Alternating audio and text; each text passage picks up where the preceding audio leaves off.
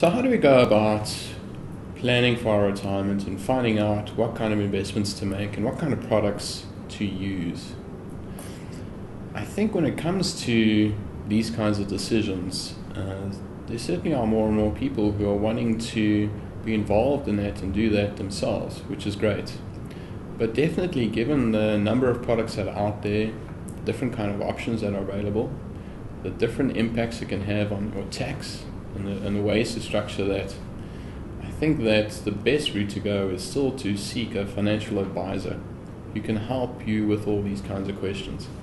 That's someone who can understand your particular needs and your particular financial situation, who can understand, for instance, whether your employer is offering a fund already and what it does and what it is offering you, who can be sensitive to your current tax needs as well as your future plans. And so a good financial advisor, much like a good family doctor, becomes a very important person who can help and assist you in getting the best plan and delivering the best plan for your retirement. So it's important then to know what to look for when seeking or approaching a financial advisor.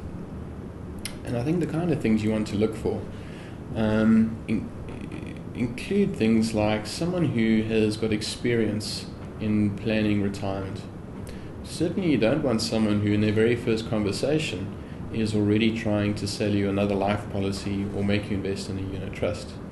Ideally you want someone who's first prepared to listen and to understand your situation. You should be comfortable that they're understanding you before they even speak to you about what kind of products or solutions you should look at.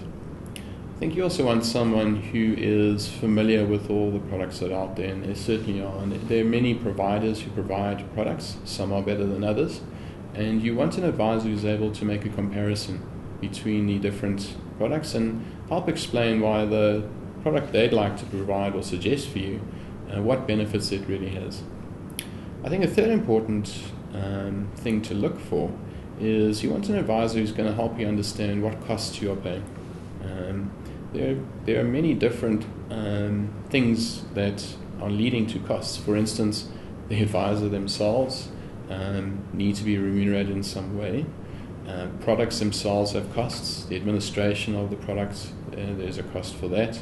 And so you want someone who will help you understand what they are and what those costs mean and how they impact the benefit you have. It's very important that you have a good understanding of that.